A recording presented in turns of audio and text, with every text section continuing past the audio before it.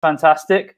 But first, I just want to say a big thank you for Lee for coming on. I know you're super busy, man, and but yeah, thanks for coming on, Lee. Firstly, do you mind, rather than me completely do a terrible job of your intro, do you mind telling us all who you are and your background and how you come to being one of the physiotherapists at the Saints? Yeah. Well, thanks for that. Yeah. Lee Daggett. I'm a physio at Saints currently, and also at Move4 Physio, one of the directors there. I've been at Saints probably 7 or 8 years now. I joined in 2013, the year we won the Premiership, which was a good time to join. Prior to that, I, for my sins, was a cricketer down at Northampton for 5 years and played 3 years at Warwickshire prior to that as well. Studied at Salford University for my physio degree, and Durham University back in the day for sports science. And yeah, from up north, somehow it seemed to be moving further and further south as I went through my cricketing and then physio career. But I feel like we've stopped and settled on Northampton now, so we've been here quite a while. But yeah, that's about us. Move4 as a clinic. We are based just near Grange Park and Wootton. We're on a farm estate. We've been open for about 4 or 5 years now. And yeah, we've got a big group of physios with a wide set of different skills. And yeah, it's going well. So you've been able to get back, well, not even, the COVID hasn't had a massive impact on what you do specifically, has it, Lee? No, we're pretty much, well, this one in this lockdown 2, as people are calling it, it's not really changed too much. I think most physio clinics have remained open throughout. I did a post a few weeks ago where we had an ethical kind of decision to make, and the first one, it felt like the ethical decision was to close, and we closed for a couple of months because we didn't really know what we're dealing with. There's a lot of fear out there, and since then, we've obviously done a lot of reflection, and a lot of people needed our help and needed our services through that time, which was evident with the massive spike we had in patients from when we reopened at the beginning of June. So we felt, on reflection, that the right thing to do this time was to stay open, and that was supported by government guidance and our governing body as well. So yeah, so we're still open, and yeah, Saints is carrying on. We've got our first game on Friday in the Premiership against Sale. Yeah, the little one's still at school. My wife's still at work, so not much has changed this time, thankfully. And we're very lucky that we're still able to go to work and do that. Yeah, fantastic. So I mean, a good starting point is that you said that you had a big spike in patients. So tell me more about that. What were some of the sort of typical things that you were seeing? Yeah, well, again, there was a big change in behaviour, I think, with the lockdown. And it wasn't just people staying at home, it was the fact people were working from home, they weren't going out. I think as a general rule, step count was reduced. But for a lot of people, running volume increased. So you're going from doing very little during the day, and then all of a sudden, boom, you go out for a 45-minute run on a daily basis. A lot more sitting, a lot more looking down at your phone. I can definitely relate to that one. So there's a big behaviour change which was forced on people, and the body reacts to changes. It usually, when you're training in a gym, when you're working with you guys, it adapts for the better a lot of the time because it's guided in the right way. You give exercises which are well thought out and for a purpose. And that's the same with any kind of gym program or exercise or rehabilitation. But with this, the body adapts by getting tight. So you're sitting a lot more. Your body adapts to that because you're in that flexed posture a lot more by getting tight through the front of your hips. You're looking down at your phone a lot more, or you're just generally in a sitting position like this, which means that you end up getting tighter through the front of your shoulders, which then, as a result, means that whenever you start to go overhead, whether it's to do, whether you're doing a HIIT workout or something, or when you get back to the gym, when they eventually reopened, that leaves you susceptible to certain types of injuries. The same goes with necks. We've seen a lot of people with cervicogenic headaches because they're in this side-on posture. It's not my good side, but they're in that kind of pokey chin posture, which means you get really tight through the muscles at the top of the neck and quite loose and weak through the muscles on the front. And that can leave people susceptible to headaches and neck pain. So we've seen a lot of that. We've seen a lot of anterior knee pain, people who've been running again without sufficient strength potentially to cope with that amount of volume of running. So yeah, all of those things have been really prevalent. So we've seen big spike in knee pain, neck, shoulder, and hip related back pain. Yeah, that's really interesting. I've got a list of things that our members have asked us to ask, and you've already kind of mentioned a few of the sort of injuries that they've brought up. So yeah, just kind of getting ready for this tonight. You'd made a few notes on some of the common things that you see, and you said that you'd be happy to share them with people. So that, you know, if you don't mind, that would be fantastic. Yeah, that's fine. I mean, I've been through a few bits. I've touched on a few points there, but what I'll try and do is I'll touch on the point again. I'll maybe suggest a couple of exercises to mitigate it, because the main purpose and the reason I reached out to you, Matt, in particular, and a few other guys, is that we want to try and avoid people from having to come and see us. I know that's a terrible business plan, but we want people who are trying to be healthy, trying to live healthy lives, and trying to, you know, adopt some of these healthy behaviors. We want them to be able to transition safely into being regular runners, you know, walking a lot further, cycling, whatever your exercise is. We want you to transition from wherever it was that you were to where you want to get. And that's the issue. And that's where we come in, is just trying to help people just bridge that gap. So yeah, the first one, and this is a big one, is footwear. All right. So a lot of people, I don't know where most of your clients come from, Matt, and whether they're, you know, some people may work down in London, down in the city, where they're wearing, you know, really structured shoes. For the females, they might be wearing high heels. And if that's the case, and you're in those high heels, your calves adapt. So they get tight according to what kind of range of movement you need those ankles to be in. So the minute you come out of those heels and that heel drops, the calf actually is really under a lot of strain, and it's not ready for it. So if you're in that position for a long period and you're not wearing your high heels, you might experience some calf or Achilles pain. Yeah. All right. Yeah. That's a common one I see. Yeah, absolutely. And I know when I was in that position, I generally just walked around barefoot. You know, when I was homeschooling, I didn't really put much on my feet. And it's no surprise when those kind of things happen. You know, we've had a lad back at Saints who has to be isolating for a couple of weeks, and this is really, really common. And then that, you know, you're walking around in your slippers for 2 weeks, and then all of a sudden you go back and you start running the way you were before you had to isolate, and then all of a sudden something just triggers off, you know, and it's non-specific. It'll be, you know, it could be calf pain, could be back pain, could be knee pain. Really, you've not injured anything, but your body is just trying to adapt, and you've just got to try and guide that kind of process. Yeah, I think you know, a big thing that I observe is people don't necessarily realize how much their body is adapting to their daily life. So you know most of our clients typically will train with us 3 times a week. So when you look at that, you know, we do a 5-minute warm up.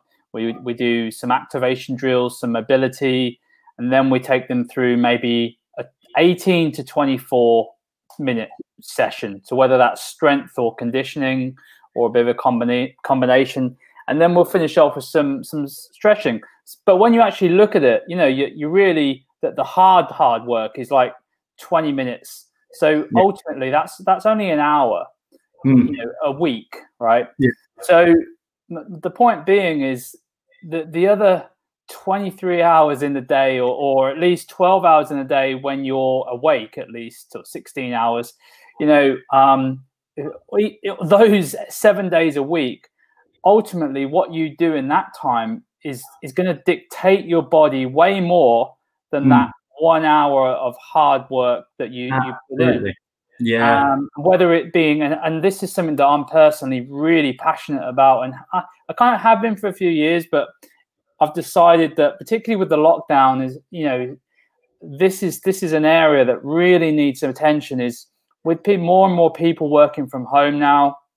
You know, a lot of employers are just expecting people just to work from home without really thinking it through. Like, where am I working? What's my desk space? I talk to so many people and they're just like plonking their laptop on the kitchen side, they're in this horrible position where they're like, I'll find out what stool or seat they're sitting in, and it's like, and they're like this stool, and they're sitting, they're hunching over, and they've got like dishes around, and they've got the kids running around, and it's, you know, and they're sort of trying to get through the day, trying to get work done reactively in these positions. Yeah. And who knows, you know, this could, like people keep talking about the new norm. This could be life, how we know it to some extent. I know a lot of businesses are adopting this is how we're going to be now, that they're closing their office and they're saying, look, this is going to save us money, and this is whatever this is going to be. And so we need to be a bit more switched on, I think, and take responsibility for our health at work, and start thinking about, well, okay, well, if I'm going to be sitting down for 6, 7, 8 hours a day, you know, what's my desk going to look like? Where am I going to be sitting? How am I going to be sitting? You know, how many breaks am I going to take? What am I going to do in my break? I think it's such an important point.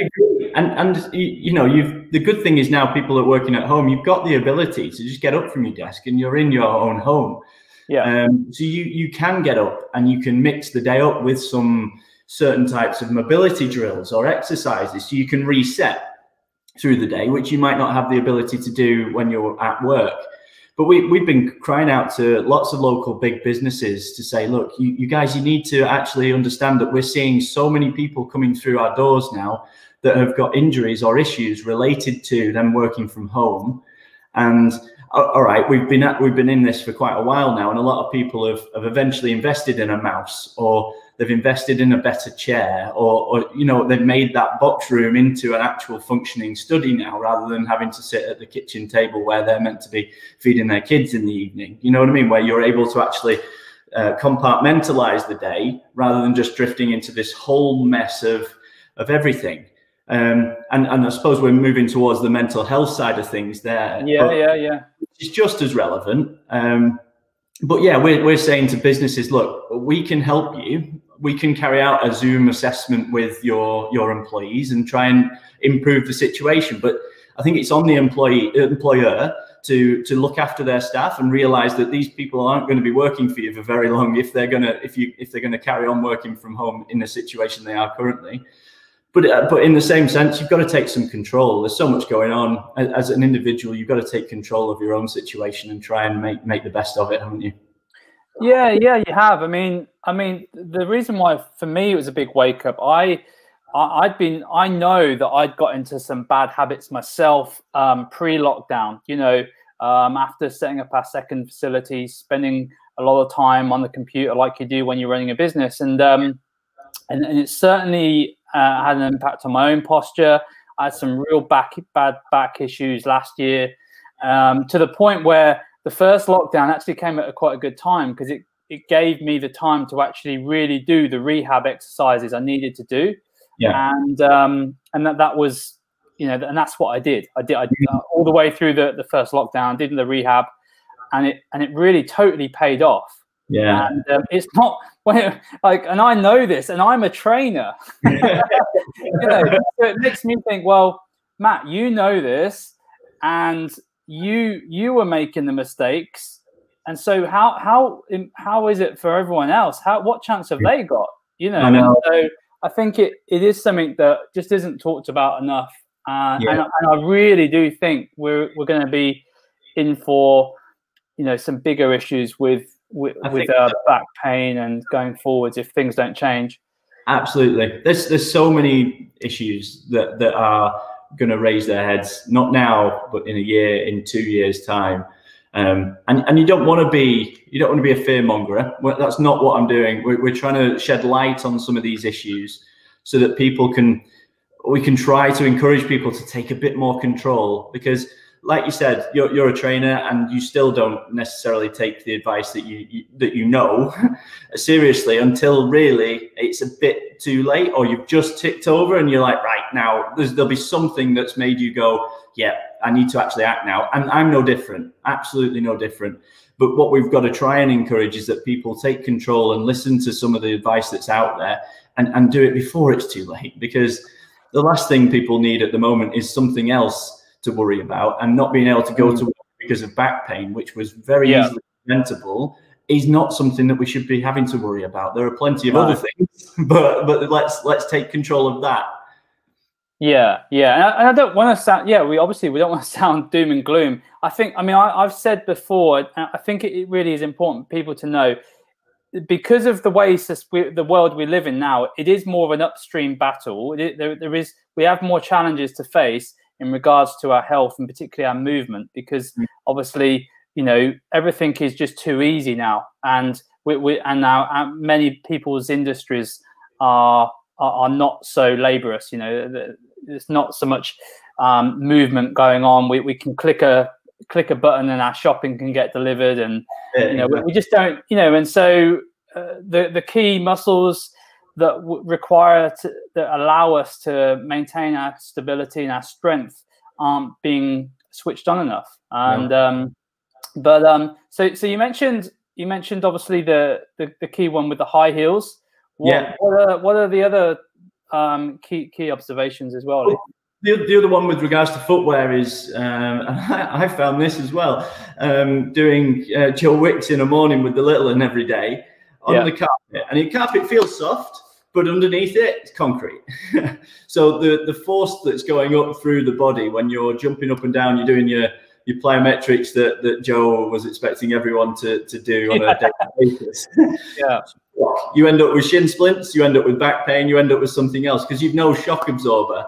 Like you would never come to one of your sessions at the county ground or somewhere else and do it barefoot. I know a few rugby players that do stuff barefoot, but you would wear some trainers. You would have something with some shock absorption. And the same should be in your living room. Just stick your trainers on. If you're doing a session in your living room, just stick your trainers on. Your body's used to it, doesn't need to adapt then. And you're just avoiding one issue that you can easily avoid. But yeah, in terms of other things, then the general concept that we adopt here at Move4 is that if you're going to, I think it makes sense. If you're going to give someone more mobility, then you need to then reinforce it with some exercise or with some strength. All right, and we never give stretches without some kind of reinforcement. All right, so the things that have been caused are by sitting lots. I'm doing it now. I should be around like here, but it's natural. Gravity has its way with us, and we're just fighting against it all the time. Everything's just coming down on itself. So for shoulder pain in particular, you've got a tendon that runs underneath the bone in your shoulder there. When you get tightness through the pec, or when you get some altered mechanics of the shoulder blades, that tendon can easily just get banged. All right, that space that tendon has to glide through just gets a lot smaller. So whenever you start going overhead, when you have these issues, you can then easily just pinch that tendon. And a lot of people have had impingement in their shoulder at some point. That can get nasty. It can just hang around for a long time, and it's relatively easy to avoid if you do the right things. So for the shoulder in particular, I don't know how my camera's set up, but I would do, again, I don't want to teach you guys to suck eggs, because you do a lot of warm-ups, you do a lot of mobility work, so there's millions of ways to stretch a pec muscle. But essentially the way that I would start with would be hand on a wall. You see me there? Yeah. And then just walk my feet away from it. Yeah. With any exercise, with a stretch like this, I'd sit there for 60 seconds or so. All right, you're not going to make any change in 10 seconds. And even stretches like this, if you did nothing for the next day, it would go back to where it was before anyway. But then to reinforce that, again, I'm not sure whether you can see me on my front there. You got me? Yep. So one exercise to reinforce it would be on the front like that. Get your arms into like a W position. So head be in the middle of the W. All right. lifting the elbows and the palms off the floor as far as you can. So you're really working through the back, the shoulder blade, and the back of the shoulder. And then all we're going to do is go up into a Y, back into a W. All right, and just go through maybe 10 to 15 reps like that. And that's a good, really easy way to just reset your shoulder mechanics a little bit. You're not doing anything fancy. All you're doing is you're getting the muscles working again that you need to support certain positions. Yeah. And you can do that, you know, throughout the day while you're, you know, breaking up the day when you're sat at your home desk. Yeah. Yeah. All right. Yeah, I think the key reminder is with people is if you have a tightness, like I've had a few people say just today, oh, you know, I've got a tightness here, or someone said earlier, you know, that they struggle with press ups because of that they obviously have some tightness around the wrist joint. You know, so I said, well, you know, how often are you mobilizing and you know that area, and he said, you know, just at your sessions when we do it. And so it, you know, and I, you know, that's not me judging, because that's a lot of people in the same, like they'll only do the mobility movements when they come to training with us. But you know, one of the things that you probably definitely advocate, and we do as well, is obviously spending a bit of time doing some form of daily maintenance if you can. If it's not daily, then at least like 3 or 4 times a week. Know your areas. What advice do you give around the whole thing around maintenance and that kind of thing, Lee? I think your point about you know, you're exercising for an hour a week with you at 3 sessions, and then the amount of hours where you're not exercising, you're doing other things. In terms of 1%ers and areas you can make a big change on, look at that big chunk of time when you're at home, or, you know, it's a big area that you can make a change in. So try and address that, integrate some secret rehab, you know, where people who've got ankle issues, for instance, with us, or Achilles pain, or, you know, when you're getting up in the morning and you're brushing your teeth, just do your calf raises. Just stand on one leg and just keep you know, load up that Achilles tendon a little bit. So then you draw that connection. So every time you're brushing your teeth, you'll end up doing it, because it becomes a good habit. So try and link things together. You know, whenever you're pushing up, you know, think about your pelvic position. You know, tuck that tailbone under, squeeze your bottom. You know, and try and that's probably the easiest way. Otherwise, it just gets, it's information. I get it. Information goes in one ear, it stays in there for a little while, then eventually something more important comes in. So just try and draw those connections where you will automatically just think to do that secret rehab. Yeah, it's working out how you can, because people talk about making lifestyle changes, but it almost sounds too like, whatever, like one day I'll start making lifestyle changes, but you know, culturally we do adapt to our environments, don't we? And you know, if you look at some third world countries where they're just eating their dinner in a deep squat position, and that's their norm, because they maybe don't have nice comfortable sofas to sit on, right? But that's one thing I sometimes do if I'm, you know, if we're just watching TV. I'll either, got 3 things that I'll do. I'll sometimes foam roll. Actually, I've got a question for you, because I always, doesn't matter how often I foam roll, my calves are always agony. You know, like, you know, some parts of your body when you're rolling, they get conditioned to it, don't they? You get used to that pain down your ITB a little bit if you do it on a daily basis, but your calves never quite. My calves are always just Really? I do a lot of, I do a lot of stand-up work. Does that affect it? When you say stand-up work, what do you mean? Like I work standing up. Oh, okay. About 70% of the time. And I mean, but if they're always stiff, then it suggests that there's they're fatigued. You know, the endurance of those muscles is being tested, and maybe some capacity work is a good way to go about it.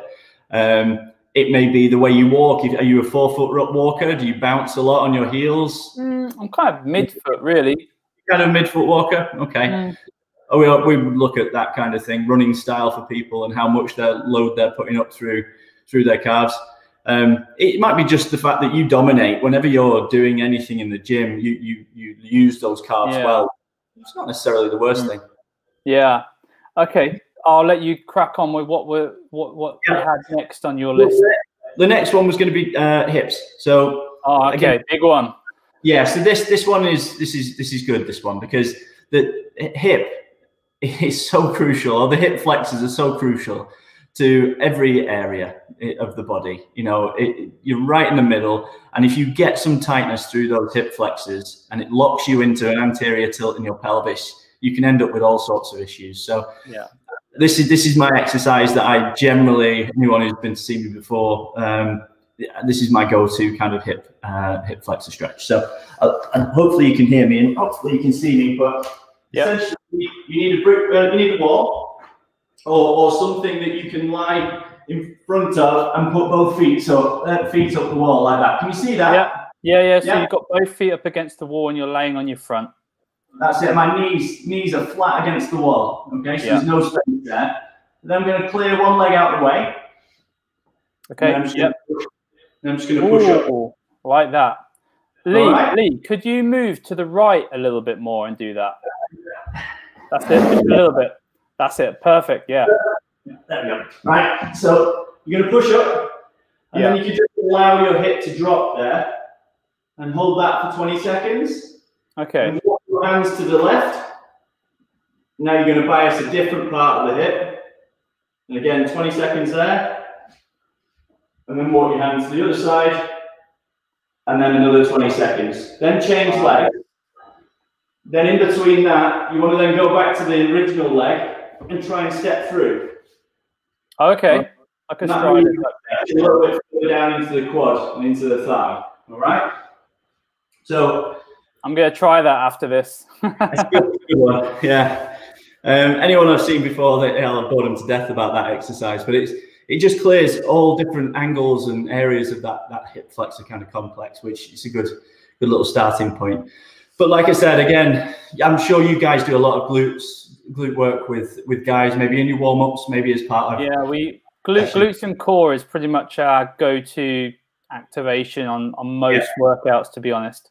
Cool. So then you can pick any of those essentially, but what we want to do, because we've got tight through the front of our hip, through here, and we're sat in that little bit of flexion, any muscle that gets long, it gets weak.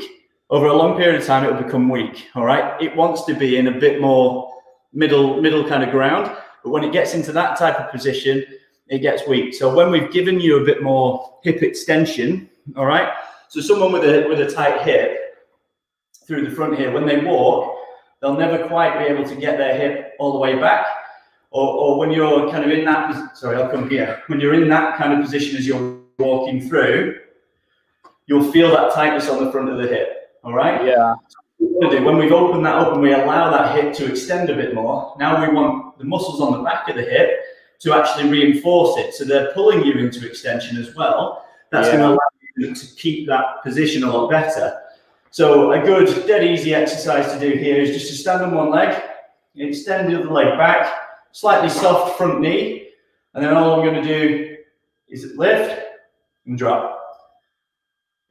So we're not going much. I'm keeping the knee straight, so I'm not using the hamstring. So I'm driving everything from the hip up here. So anyone listening, we're just basically leaning slightly forward. With that leg lift, Lee, is that so the two things you're trying to do there? Number one, you're trying to activate the glute, are we? Yeah. And also trying to just open the hips up slightly. Exactly. So you would always do that after you've done a stretch or some mobility work. So you're going to free up that range by stretching it, by releasing it, by rolling it. All right. So you're going to give yourself a bit more. Now you're going to try and keep it. All right. And then if you do that time after time after time, eventually you'll get some carryover. Because I think what most people will find when they do lots of foam rolling, lots of stretching, is that great, you feel brilliant straight away, but then eventually it just sort of creeps back, and that stiff just comes back again, doesn't it? So what you're trying to do is just hold on to that extra range of movement that you've got for longer. Yeah, no, I like that. I like that. What are some other common reasons for back pain? Well, I think that's probably one of the most common.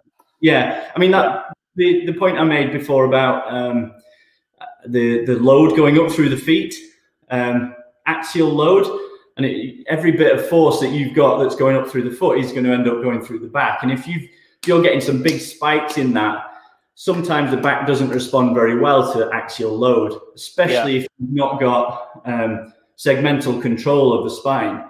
So if you think at each level, all right, you've got small muscles that will control those vertebrae on top of each other, all right? And if you've not got the control and the muscles around that to stabilize the spine, it'd be like if you pushed on both sides of a ruler. Yeah. Just bend a little bit, okay? Yeah. And by doing that, that can then cause other little issues, all right? I notice a lot with people that have tight hips, lunges become a real issue. Yeah. So the prescription really is really focusing on exercises like the one that you just showed us and opening those hips up.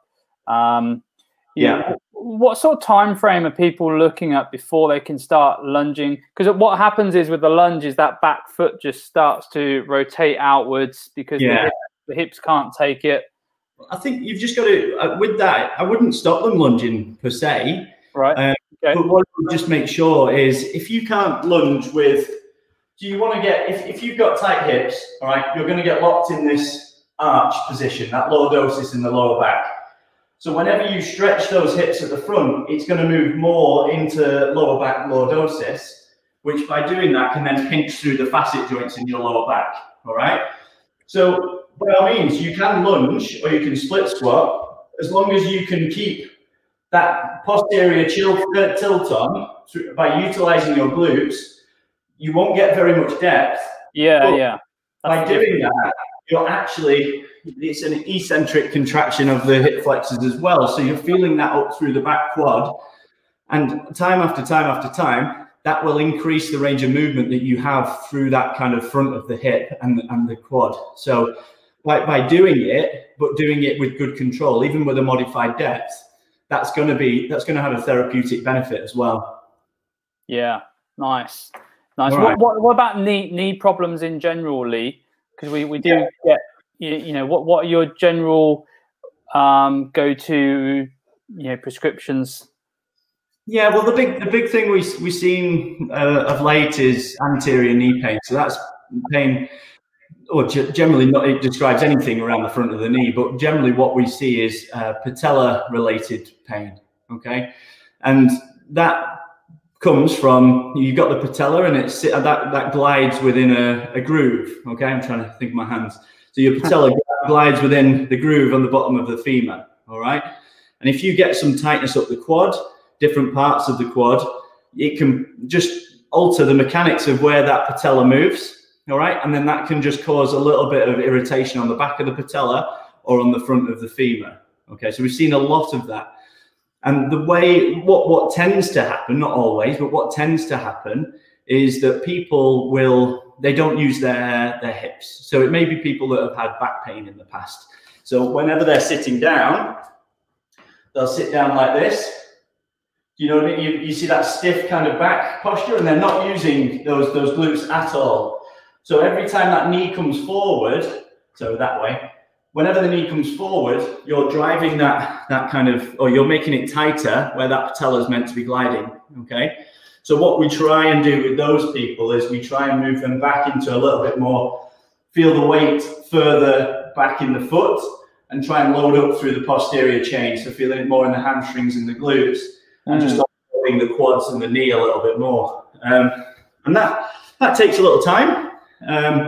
But as a concept, for people, if you've got some knee pain around the front of your knee, around that patella, try and think about when you're walking up the stairs, think about putting the weight further back towards the heel and pushing through your hip rather than taking the knee over the foot and pushing through the thigh.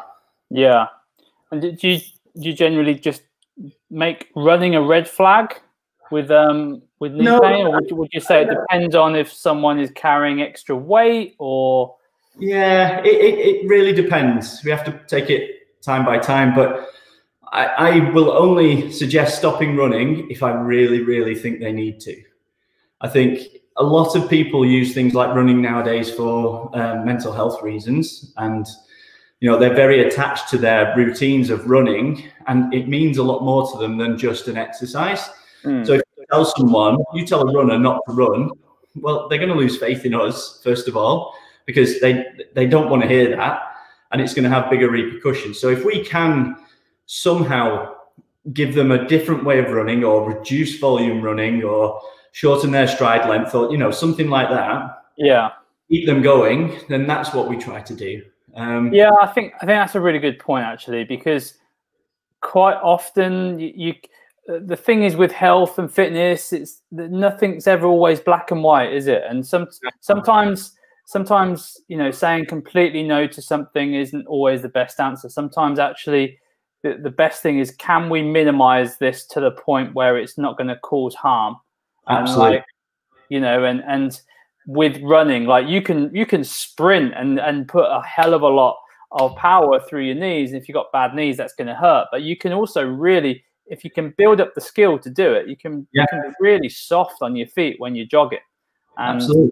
You can take all of that pressure out. And I mean, it's always a tricky one, because everyone has their own philosophies on things, don't they, in the health and fitness world. And sometimes they'll completely red flag exercises and say, well, you can't do any overhead work because you've got a slight shoulder impingement. You can't do any squatting because you've got this hamstring issue, or any deadlifting because you've got tight hamstrings. You can't touch your toes. And it is a tricky one, because we as coaches and therapists, we want people to not. We don't want to cause more pain, that's for sure. Yeah. But at the same time, we don't want to have to tell people they can't do everything. No, I completely agree. We're balancing scales, and that's what we try to achieve here at Move4, but also that's our philosophy at Saints as well. You're trying to, if somebody's injured, then what can you get out of them in that day? You've got an athlete with you, you've got 8 hours, 10 hours to work with them. How can you maximize their day? And that's what we try and do here as well.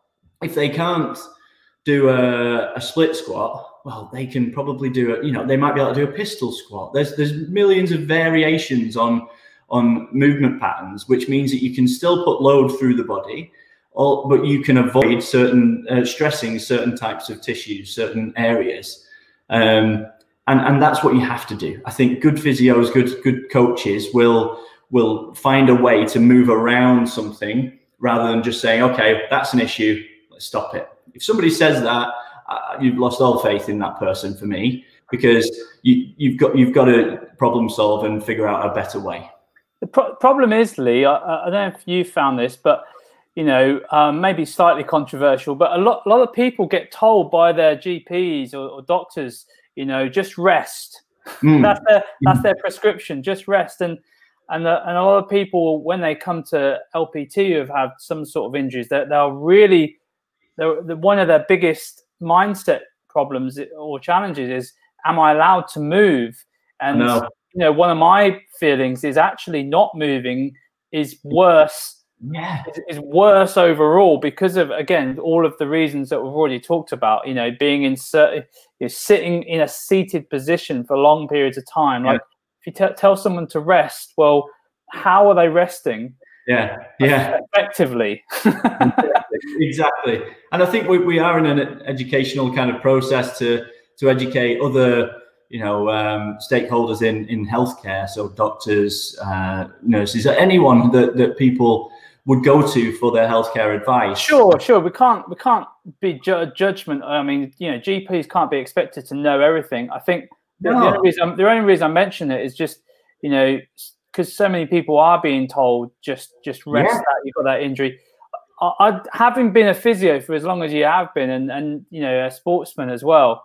Yeah. But what would you say to just how adaptive the body is? Like, because I think a lot of people feel like once they have a certain injury, it's like, oh, this is it. Like, I'm never going to be able to do this again. I'm never going to be able to run again. And it can be a real, like, really can affect people's outlook and mindset. It can, and I think it really does come down to that. It comes down to mindset. It comes down to dedication and commitment. Like, the things that I've seen people come back from when they've been dedicated, when they've invested everything in it, are ridiculous. And there really is no, it's a bit corny to say, but there's no limits to, you know, the body regenerates. We're learning more and more about how things. It used to be that we thought that, you know, if you damaged a disc in your back, it doesn't heal. You know, we're now learning that it probably does.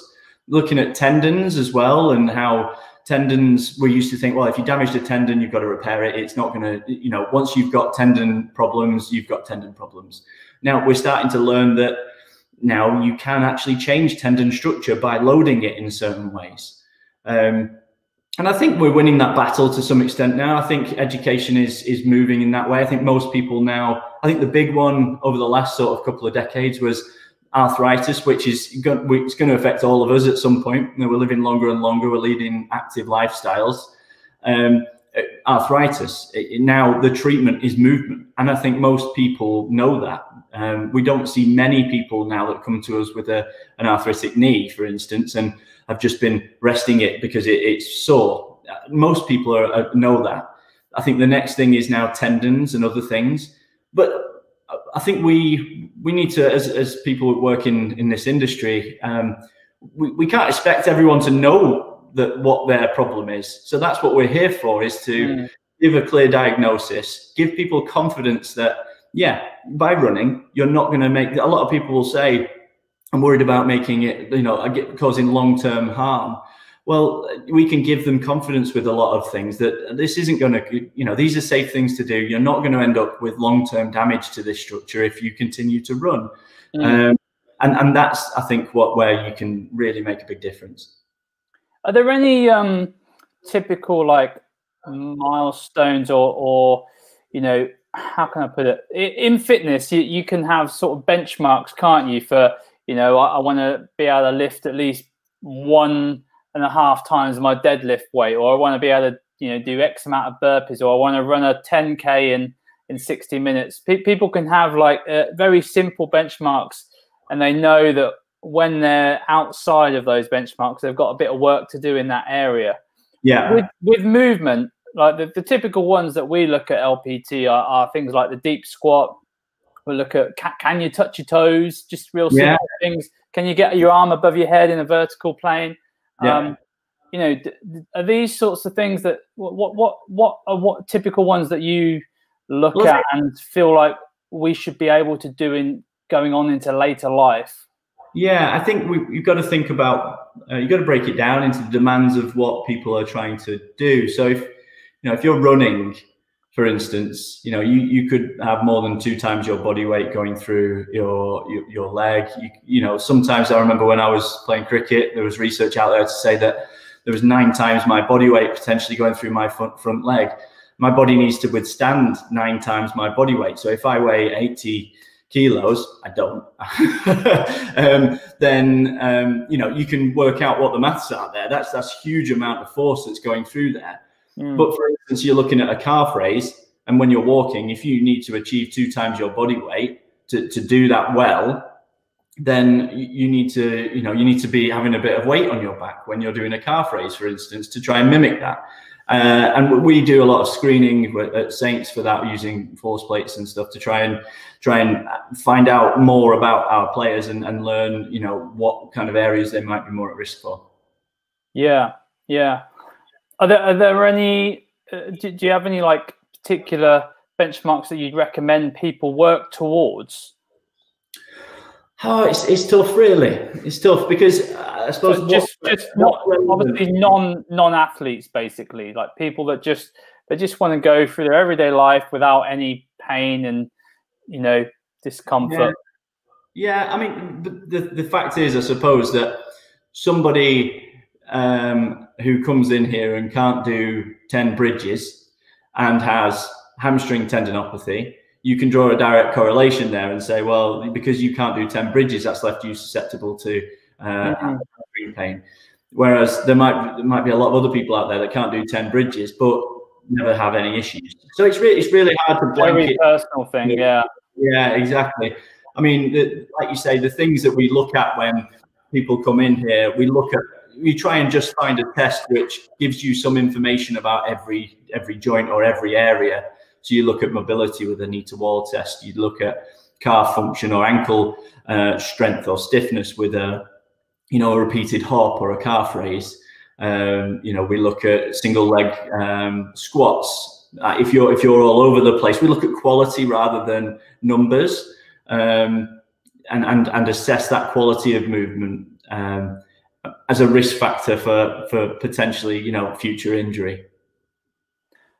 Brilliant. But before we get I've got a couple of last member questions. Was there anything left on your? No, I think the main point that overrides it all is think about your workloads. Think about, like I said before, if you've been in isolation for 2 weeks and then you go back to running the same volume you were running before, expect some soreness and you are at increased risk of injury. Be careful with increases that just spike overnight. And load is literally anything going through your body. Load is as simple as, well, I'm going to start reading on my front every night and then I'm finding myself in a lot more back extension. So I'm putting a lot more load through my facet joints every night. Yeah. So think about load as everything. People think about load as lifting weights all the time, don't they? But your body weight is a load. Like you gotta. Absolutely. The amount of new parents that come in to see us who have shoulder pain, neck pain on one side, and you dig into it. The first question is, which arm do you tend to hold the baby in or feed the baby with? And they're like, oh yeah, here. Like, that's why. But there's some things you just can't change, obviously. But it's about trying to mitigate the effects of it and reduce the impact of injury that's caused by it. So one that's come up a few times is we've got some tennis elbow, frozen shoulders. Frozen shoulders actually is one that is I've seen more and more of. I've done a bit of research, and it seems to be a bit of an unknown still with the frozen shoulder. It is. With regards to research, it's a real minefield. It's not a good thing. It affects certain people at certain times of life. It's essentially a thickening and an inflammation around the capsule in the shoulder and just limits movement, and it's painful. I think one thing we do know as physios with that is it does benefit, as painful as it is, it benefits from mobilization and treatment. We can increase that range of movement with frozen shoulder. There are some interventions that surgeons do. We've had some local surgeons doing some, that they put saline into a joint and try and blow it back up again, which is quite effective. And there's some surgical release things, but generally physiotherapy is good, but expect pain. That's the thing. It's going to be painful. And in truth, the capsule is irritated, it's sore, it's very tight. You've got to go through that pain to make progress. Otherwise it rarely will, make quick progress, but it will get there at some point. Yeah. We have seen a couple of members that they've just worked through it, and that it seems that the exercise and regular mobility and moving, it has really had a really strong impact. So tennis elbow, tough one. But again, it's a tendon issue. All right. So what we know with tendons is they respond well to load.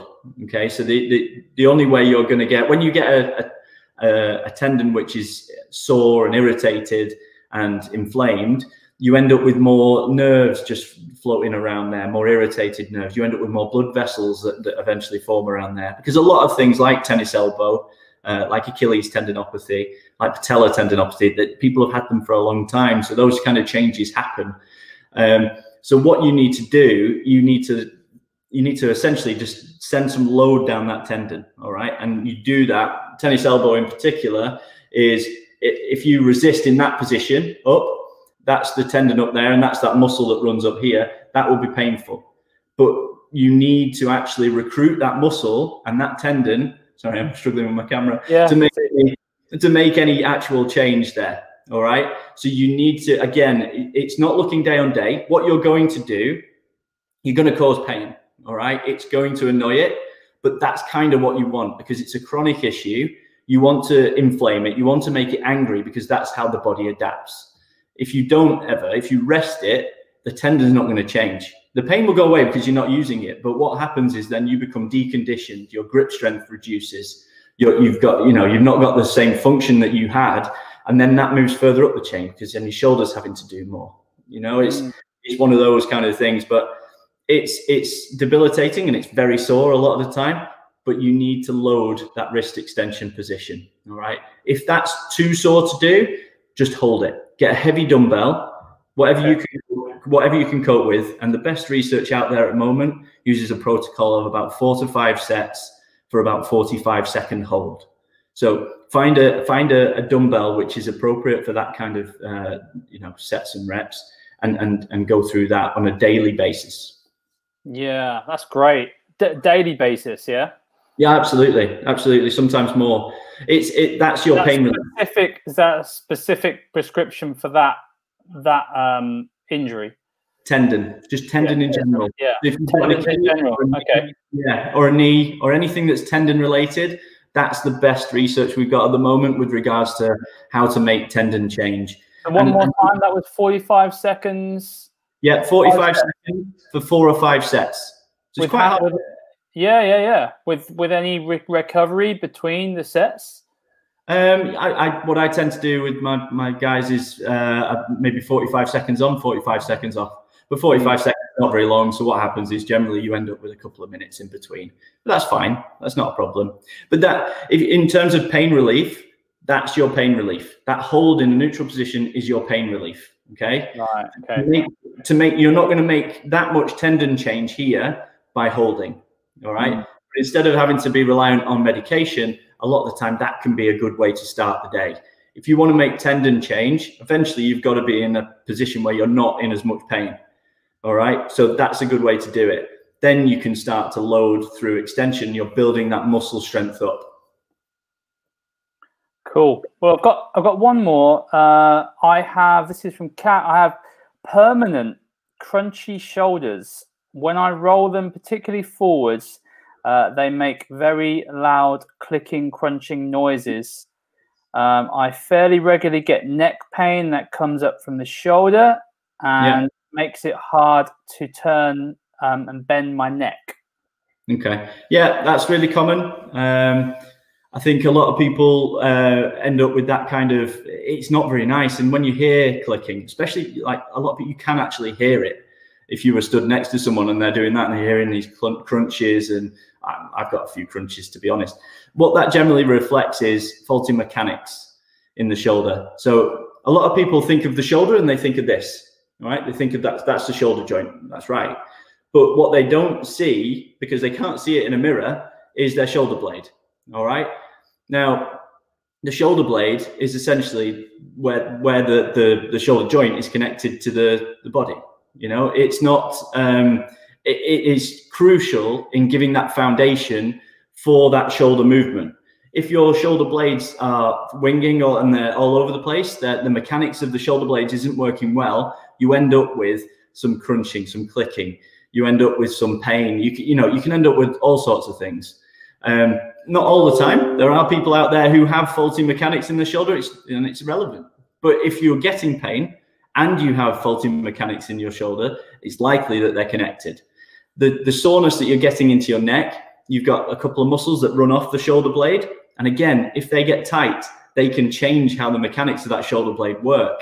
So they're all connected. And what the skill is with a good physio is trying to unpick that and find the different things that are all feeding into the same problem and trying to just break them down one by one, make it a bit more of a clearer picture, and then start to rebuild the strength and the mechanics of those joints at that point.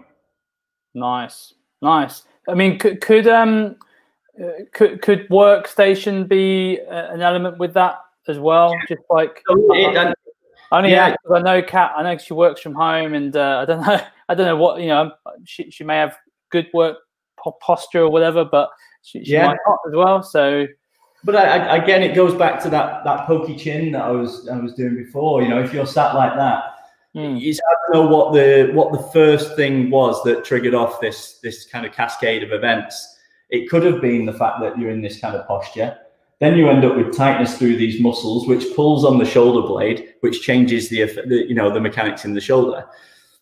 It might not have been that. She might have had good posture, but she might have, for some reason, irritated her shoulder joint, which knocked off some of the strength in the shoulder, which then moved further up. So it's hard to know whether it's from the top down or from the bottom up. A lot of the time, that's almost irrelevant. People want to know what was the thing that caused it. They always ask me. And I'm going to be honest, the majority of the time, I don't know. But what I do know is that you've got half a dozen issues that we need to sort your problem out. And then we just go at it that way. I guess that's the problem, though. Then very rarely is there one thing that, you know, the body doesn't work that way. You know, people think if they've got a neck or a back problem, then the problem is the back, whereas actually that's nowhere near the problem. That's just the outcome of about 6 or 7 other real problems. Yeah, big time. And I think there's the other thing with diagnoses. You know, people want a name for whatever it is that they're suffering with.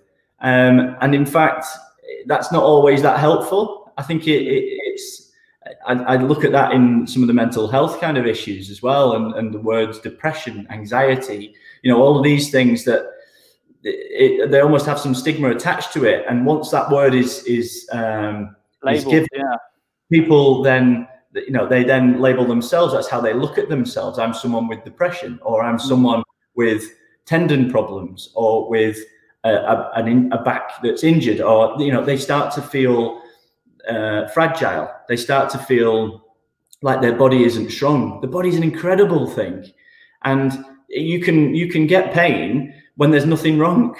All right, the pain doesn't always reflect structural damage. And even if there is structural damage, it can repair. And even if it doesn't repair, the body finds ways of working around it. Now, I think this is the big thing, is getting people to be confident around their bodies, confident to move, and go from there. Yeah.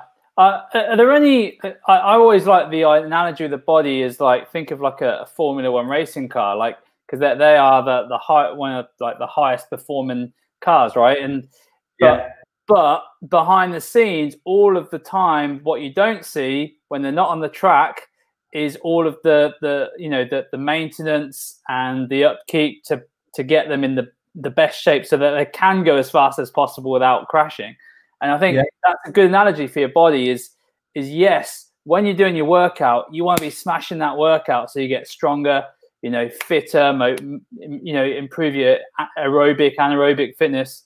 But don't forget that to get the best out of that workout, your body needs to be moving well.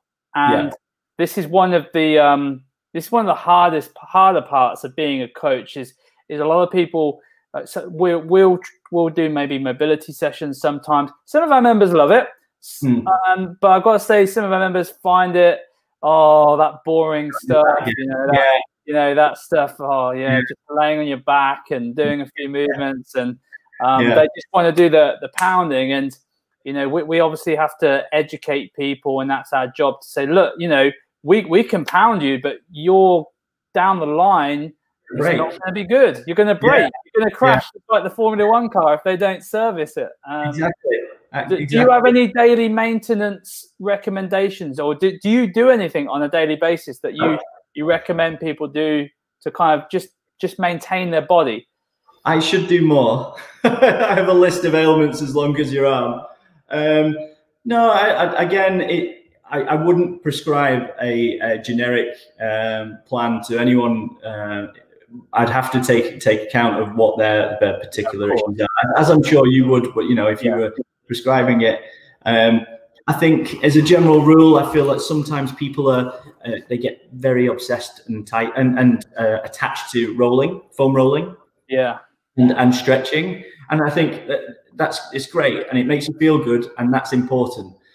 but it doesn't make long-term change. So whatever it is that you're going to do on a daily basis, do something that reinforces something. Do something that loads part of your body. Mobility is essentially flexibility, but with an element of strength and you know, trying to reinforce it as well. I did a course a couple of years ago called functional range conditioning. It's like an American kind of approach, and it's a brilliant approach to mobility. So if anyone's looking for, they've got loads of stuff on what you call on Instagram and YouTube. So have a look at that if you're looking for some kind of daily mobility stuff. That's good. Okay. What's the name of that again? I'll make a note of that.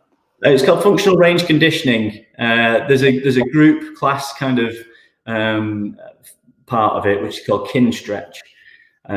And that's, yeah, it's useful stuff, and I find it's really good. Fantastic. Okay, well, listen, Lee, I really, thank you for your time. I think we've pretty much covered. I need a drink.